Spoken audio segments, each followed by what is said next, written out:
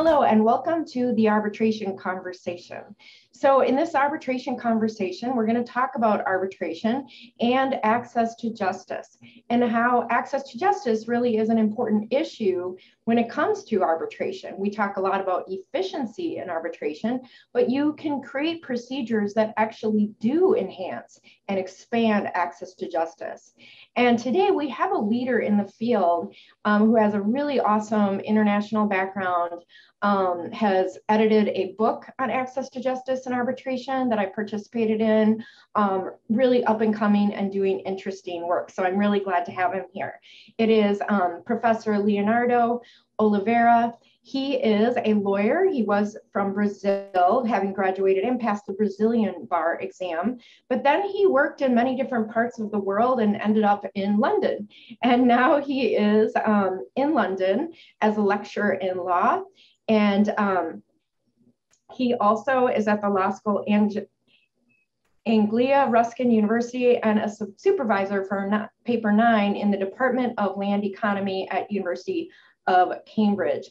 And I'm sure I completely muddled that background. So Leonardo, first of all, thank you so much. And it's great having you with us for this conversation. Thank you.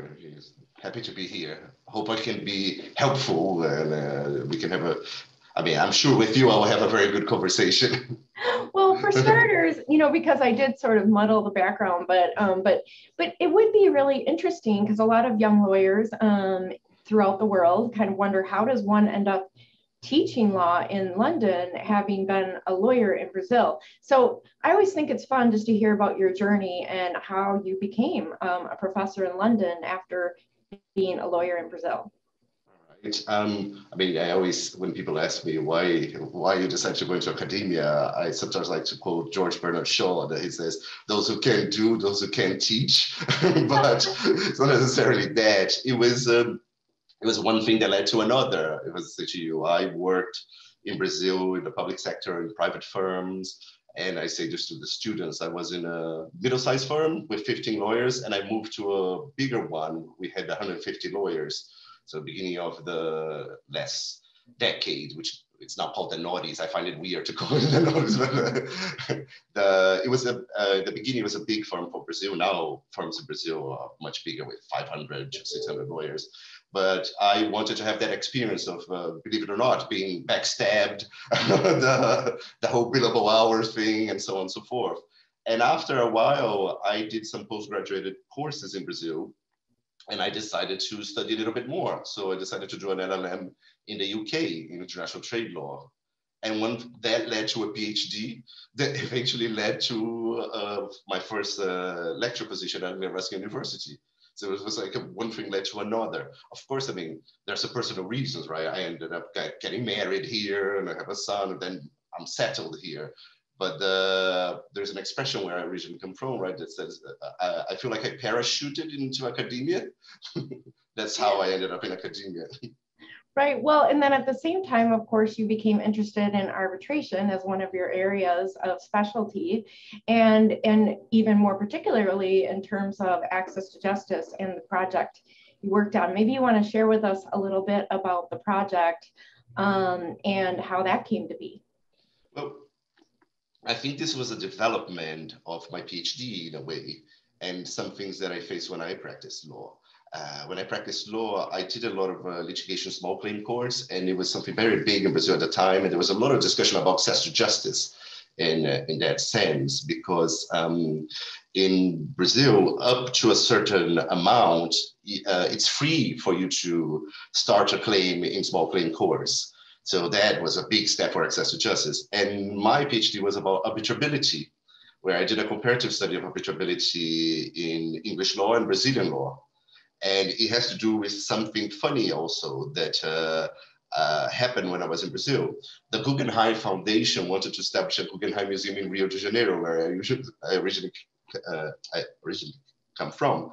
And they couldn't do this because there was a clause establishing that New York law would be applicable. And there were some issues of public finance that were prerogative of the state.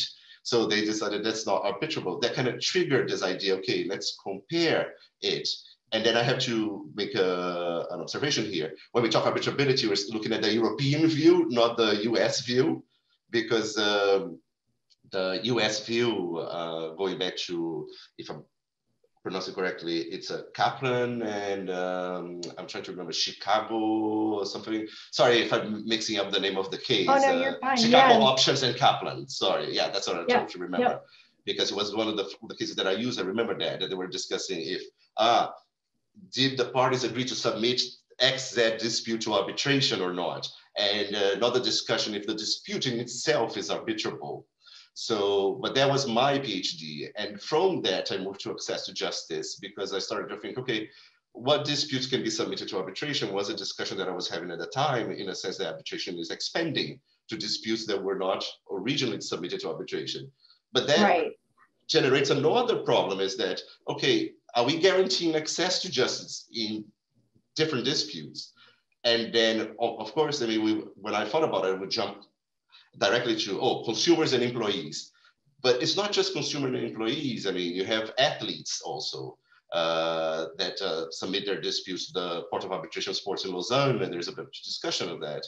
And you have different B2B contracts, as I normally tell my students when I teach contract law. I think there is a difference between, which I use an example very common in Europe, a contract between the owner of a kebab shop and Coca-Cola. You still have a huge disparity of power there, although it's a B2B contract. And then I say, well, when you see Coca-Cola and McDonald's, it's quite even in terms of power there. But let's say Coca-Cola and kebab shop owner, there's a huge discrepancy in power there. And it brings up a lot of these different areas. You know, it's interesting when you talk about arbitrability and this question, you know, coming from first options, but then how it's really become so interesting from a comparative perspective, because the law is so different if you are in Europe versus the US when you talk about things like arbitrability, because there are things that we arbitrate on a daily basis here under US law that would not be arbitrable in Europe. And I'm sure you've really seen this firsthand. And then of course, when you compare it with the South American perspective, and now we also see with the Canadian perspective, it's really interesting to see these comparative questions. Do you have any thoughts about that? Is there an answer? I mean, what is the best way? I guess, what's the solution? Because you're right. These are a lot of areas where we have power differentials, and that's really the question. I don't know. What do you think? You know, if in a perfect world, what do you see as the solution? I'm trying to open a discussion, right, and about this. I think there will be, not saying arbitration is bad. The contrary, I think arbitration can be very useful. I try to come up with you might even think silly examples, right?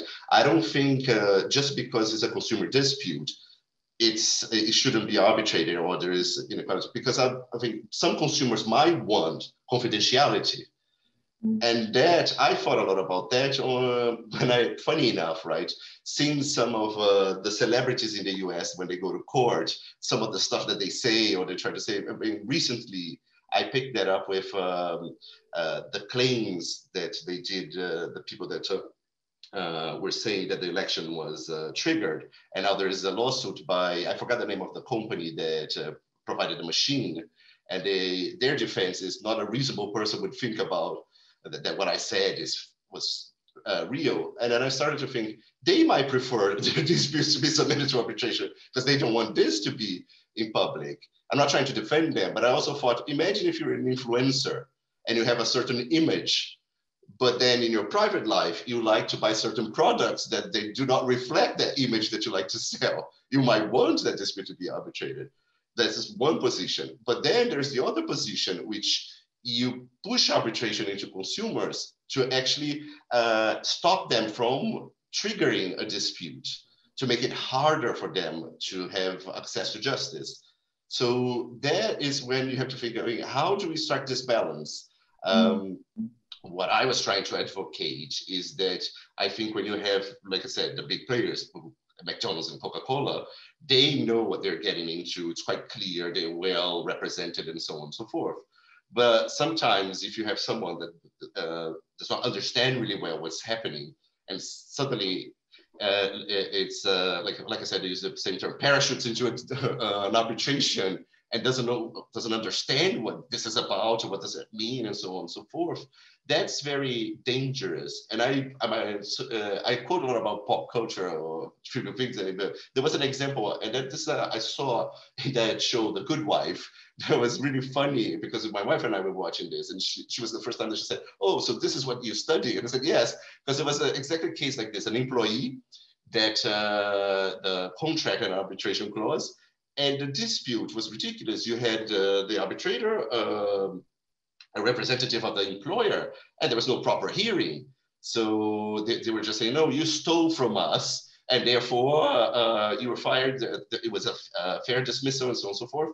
And in that case, because the lawyers in the firm were doing pro bono service, what happened was that they talked about arbitrability, right? What kind of disputes were submitted or not. And tort claims were not submitted, were not written in that clause. So they got away with that and took the claim to court.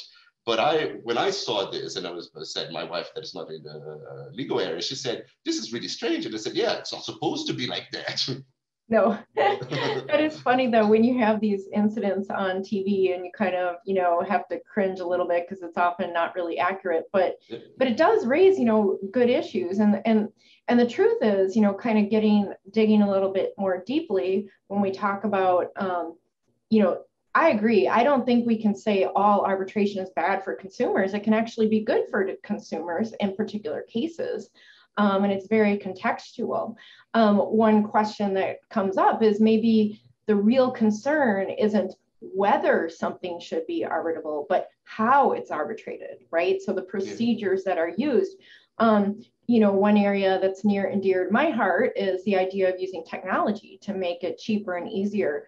I don't know, do you have any thoughts with respect to online arbitration as helping to lower the barriers to entry? I think that it's inevitable, right, that we will get to that. We do everything on our mobile now, and that one of our colleagues also contributed to the book, Mirezi, that said everything is done online. Why can't we have justice online? Mm-hmm. She said that, and I thought, yeah, it makes a lot of sense, mm-hmm. right? We just have to make sure, because I think if you talk to arbitrators, people dealing with arbitrator about video depositions and things like that, they always talk about like, oh, you have to make sure that someone is there because there's not someone behind a camera lifting some cue card saying, answer this, answer that.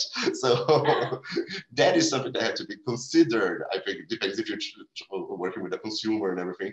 But I believe that people will be quite keen to use technology. My only concern is that we have different legal cultures, right?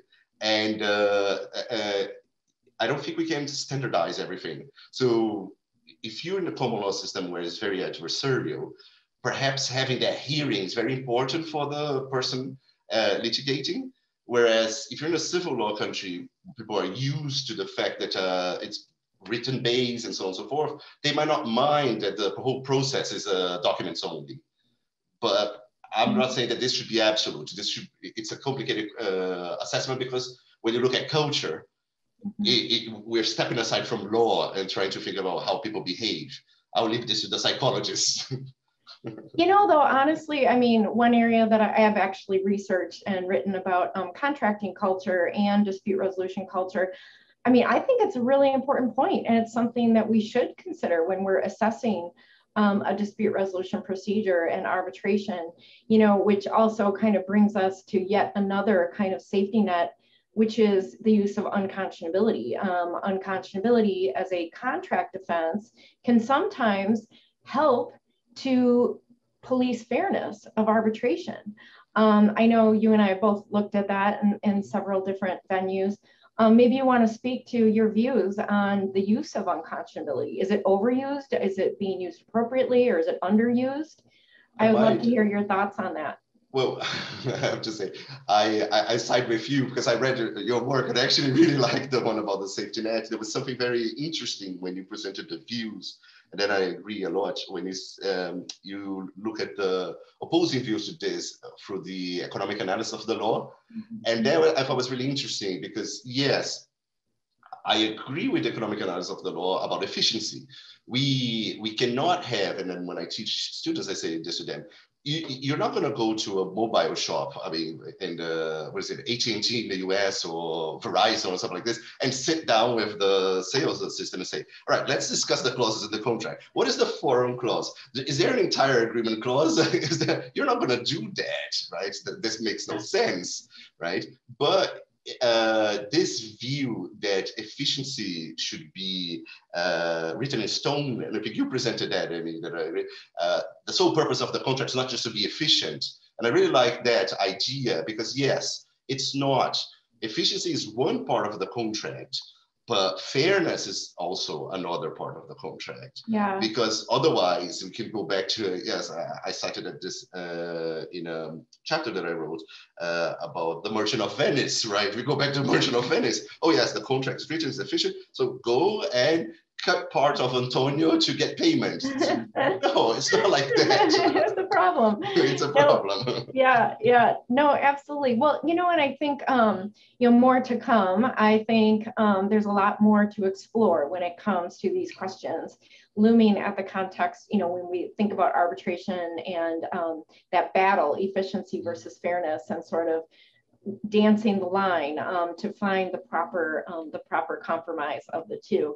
And also, I think, it's for young arbitrators out there and individuals who are going to be representing parties in arbitration to have that mindset of thinking, okay, how can we use this procedure in a way and participate in it in a way that guards access to justice as well as efficiency? And I think often it's really a balancing act.